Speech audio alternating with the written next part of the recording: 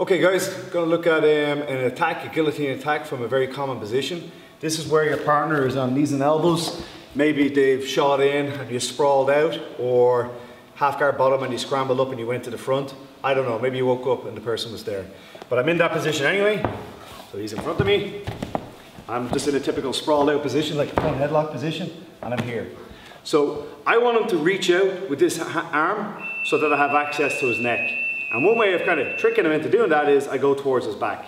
So I'm sure you've seen this happen in a lot of fights where I'm in a position like this. I go to around the back and he catches me with his arm and puts me on my back. So very, very common. As we know that's an instinct, we can use this as a setup for an attack. I'm going to do the same thing again. I go around. As he goes for his position, I'm going to go over his arm, the arm in, guillotine, and this hand here is going to go underneath his neck, okay? So it's already kind of in position anyway. I make my way around.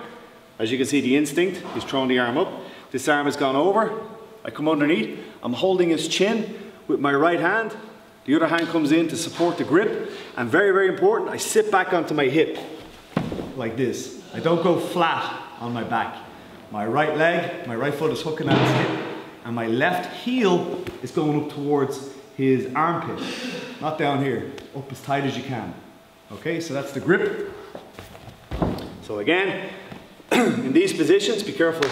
We don't want our knees on the mat, we want our toes on the mat. So he's holding my body weight, toes on the mat, shoulder in the middle of his shoulder blades. Right hand is going towards his chin. I circle around, he's blocked me from getting towards his back. I secure my grip before sitting back, that's a big detail. So holding the chin, supporting my hand, then I sit to one hip, okay? Not flat on my back where he can clear my legs. I sit onto one hip, here. My right foot is blocking on his hip and my left heel is going up towards his armpit. He wants to work his head free, but I'm nice and tight. So there should be no way for him to be able to just pop his head out. And there's no way for him to jump over my legs because I've come at an angle. Okay, now on the finish, we'll do that when we're square on. So I have his chin with this hand and the other hand supporting the bottom of my hand to make hand fighting difficult. When I want to finish, I'm going to go a little bit past his chin.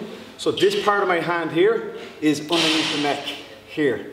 Okay, I'm going to make sure I have a nice pinch with my elbow, and then to finish, I'm going to check the time. It's always guillotine time. Okay. So here, I work towards the back, he catch, I get my grip nice and strong, I go onto one hip, I get my legs in the right position, look at my right elbow, tucks in, and then I check the time. There's the tap. One more time. Full control, come around the back, he's caught me, wrap up your grip, tuck in the knee and get onto that hip. Heel up towards the back, nice and strong on my legs, right elbow to the mat, check the time, and there's the tap. Good guillotine from the front.